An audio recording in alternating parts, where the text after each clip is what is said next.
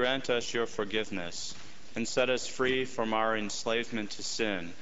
We ask this through our Lord Jesus Christ, your Son, who lives and reigns with you and the Holy Spirit, one God, forever and ever.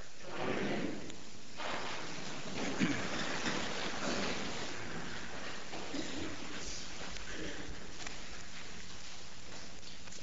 A reading from the book of the prophet Jeremiah.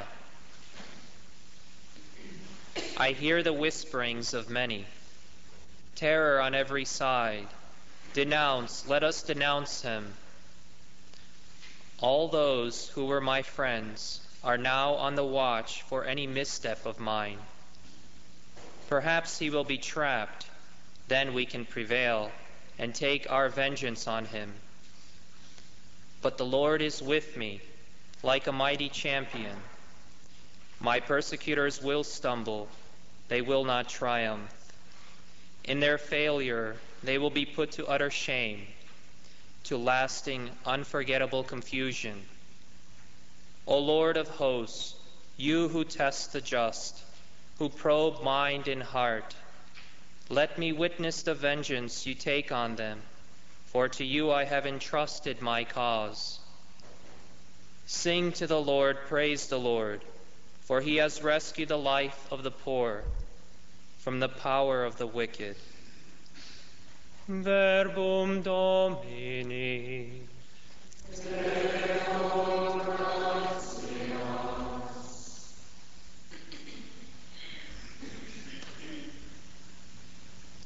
In my distress I called upon the Lord, and he heard my voice.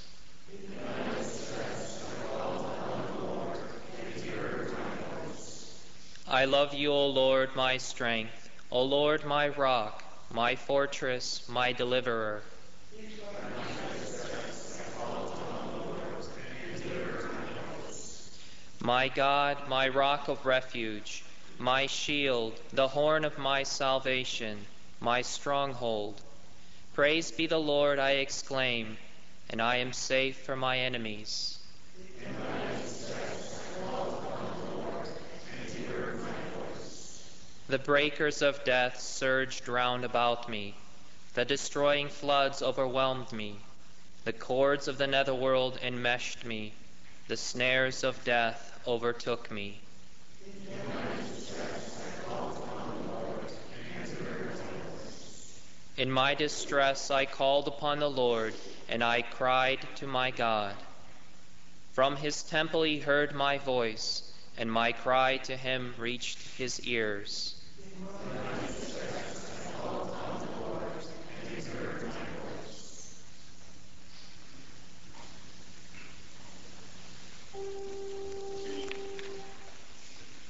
Praise and honor to you, Lord Jesus Christ. Praise and honor to you, Lord Jesus Christ. Your words hold our spirit and life. You have the words which are eternal life. Praise and honor to you, Lord Jesus Christ. Dominus vobiscum. Lectio Sancti Evangelii secundum Ioannem.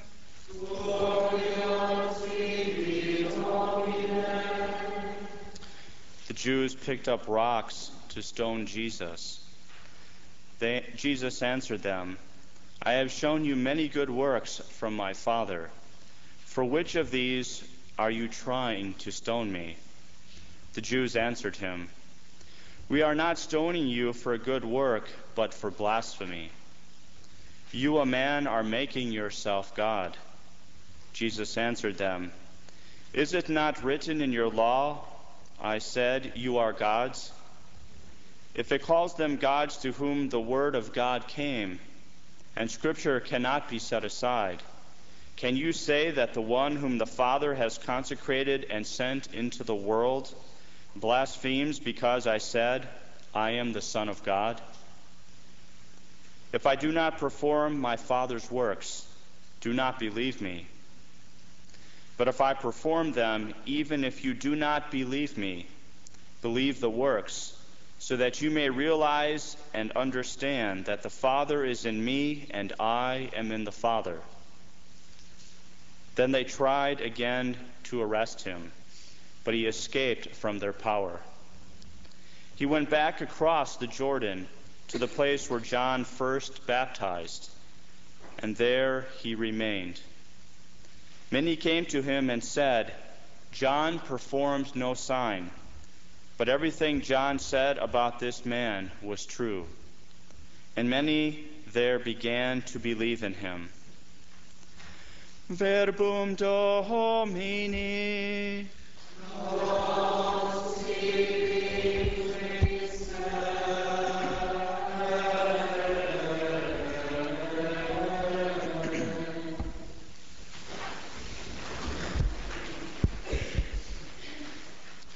But the Lord is with me, like a mighty champion.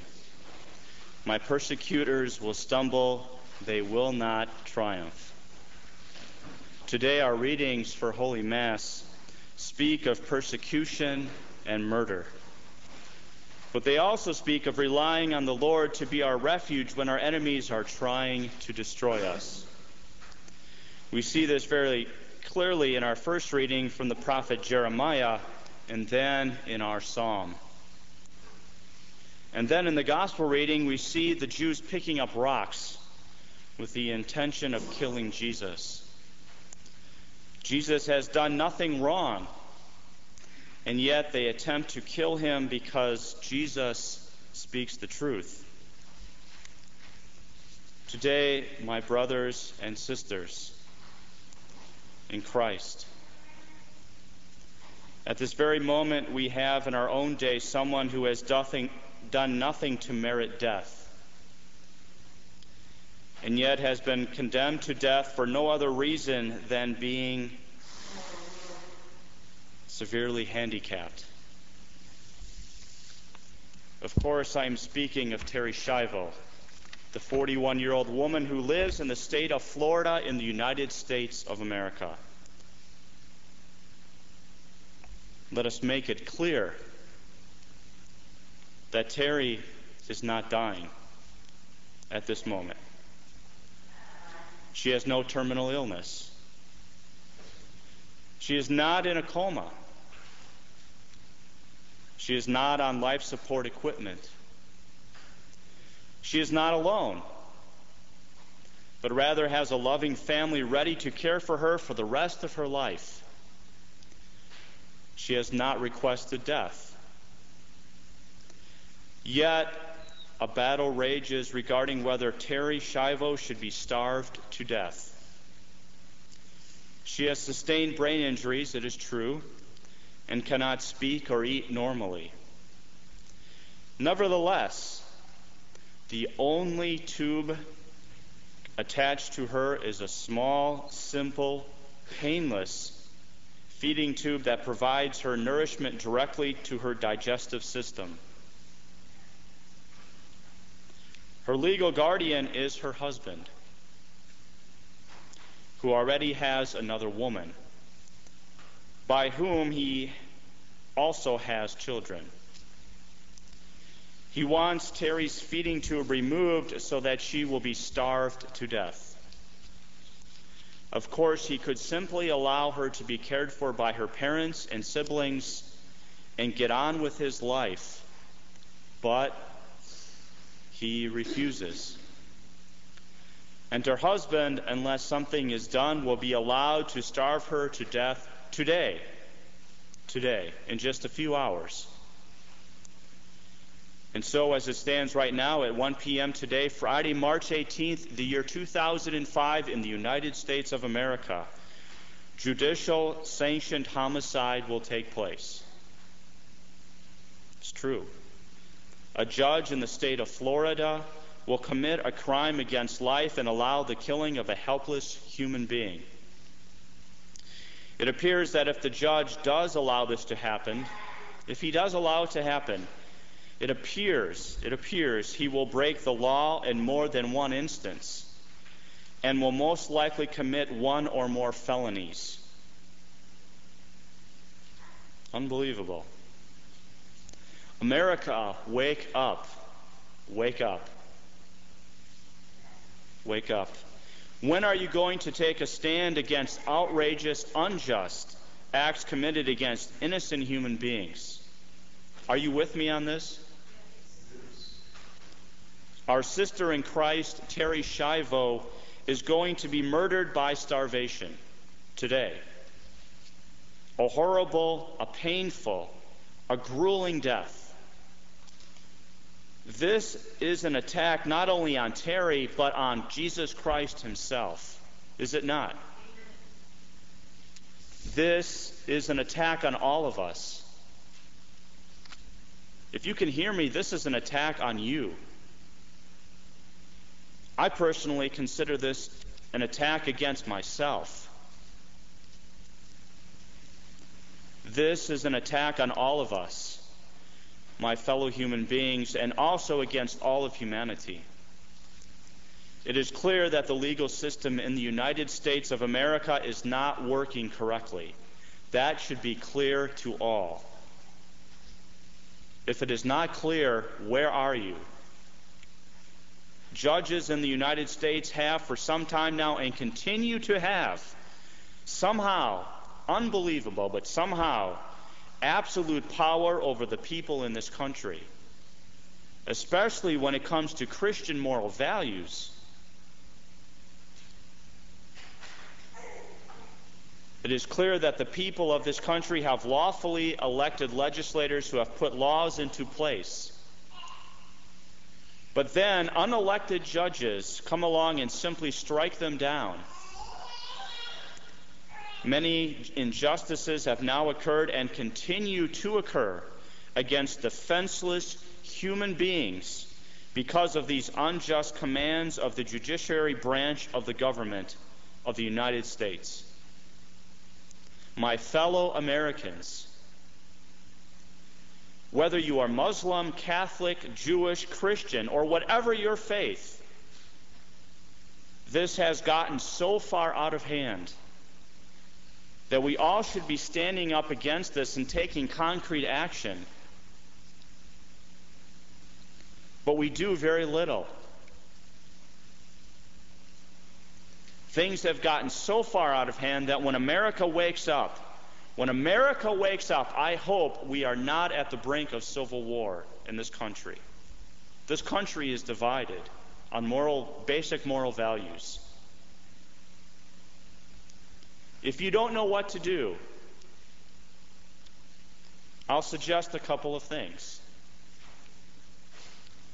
If Terri is allowed to be murdered, why should there not be a stream of cars and buses on all the highways leading to where Terri is?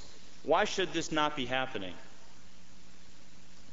In peaceful protest of this legalized judicial homicide. And that's what it is. If you can't go there, then call those government officials who can try to change this.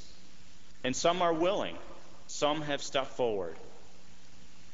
If you don't have the numbers or can't find them, then call EWTN. And we'll give you the telephone numbers for, and I'll give you a list, Governor Jeb Bush, the governor of the state of Florida, the Florida Department of Children and Families, the Attorney General of Florida, the judge who is allowing this heinous crime to happen. You can call him. The Florida Senate President, the Florida Speaker, the switchboard for the Capitol of the United States of America, so you can contact your own congressman. The White House of the United States of America, so you can let President Bush know how you feel about this. We will also give you any other information we have. Your calls and faxes and letters can still make a difference. At this late hour, there are some congressmen who are taking action right now as I speak, to try to stop this and to look into this and to see what's happening. And some have stated very clearly, I heard a congressman this morning with my own ears say that basic medical procedures have not taken place in this case that should have taken place. What's going on? Hello? I'm getting sick of listening to myself speak about this. But no one, hardly anyone, does anything to stop this. And the church has to speak up against this. If it doesn't, who of us is safe? When you have the supremacy of one branch of the governmental system over the others, and individual persons in the government deciding who shall live and who should die, no one is safe. If you are listening to me, you are not safe if this continues to happen. This is a monumental case. And the Vatican herself has sent letters concerning this case to the United States. If something is not done, the government could very well eventually take upon itself the authority and the power to decide who lives and who dies in this country. Does that remind you of anything that has happened in past history, last century? In this kind of environment, out of false compassion, and that is what it is, out of false compassion, let them die, they're suffering. Baloney.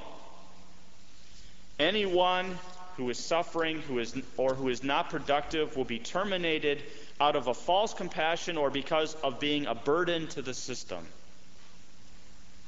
That sounds like communism. This has happened in recent history in other countries and will happen again in an environment that is so morally depraved of any kind of values other than the value of the culture of death. It should be clear to all.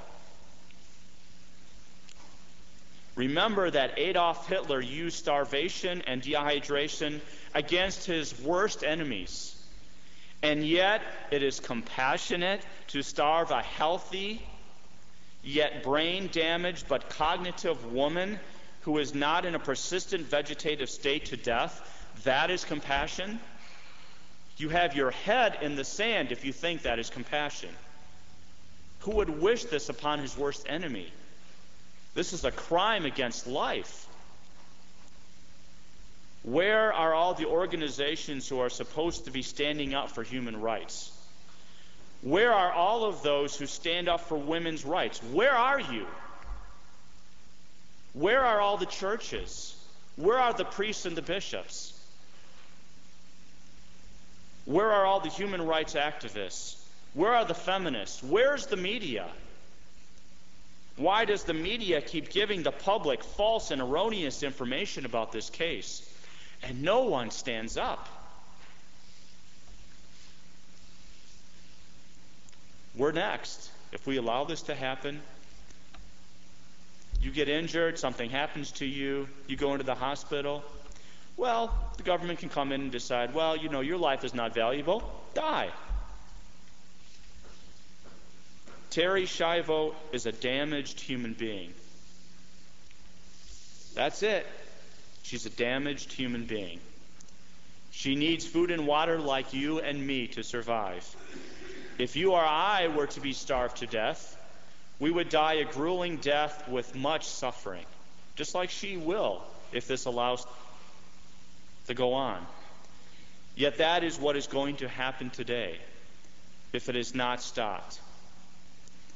How interesting it is that Terri Schiavo may suffer with our Lord an incomprehensible death by starvation during Holy Week. Isn't it interesting? I invite everyone who is listening to me, if you are able to fast today with and for Terri, what a great act of charity to our sister in Christ this would be. This would be an act of mercy. This message is for Terri Schiavo. I think she can understand this. Terri, we are with you. There are millions of people who are praying for you and fasting for you. The best lawyers are working on your case. We are trying to do all we can to keep them from murdering you. You are a gift from God. Jesus loves you and will take care of you. Put your trust in him. As Jeremiah said in today's reading, Terri, the Lord is with you, like a mighty champion. In the end, Terri, your persecutors will stumble. They will not triumph. I was hungry, and you gave me no food. I was thirsty, and you gave me no drink. Then they will answer, Lord, when did we see you hungry or thirsty, and did not minister to you? Then he will answer them, truly I say to you, as you did it to one of these least little ones, you did it to me. Then he will say, depart from me, you cursed, into the eternal fire prepared for the devils and his angels. Amen.